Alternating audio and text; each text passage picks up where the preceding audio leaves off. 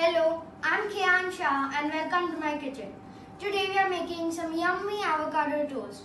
For that we need some sourdough bread, chopped avocado, chopped tomatoes, chopped basil, some microgreens, olives which are green and black, feta cheese and olive oil.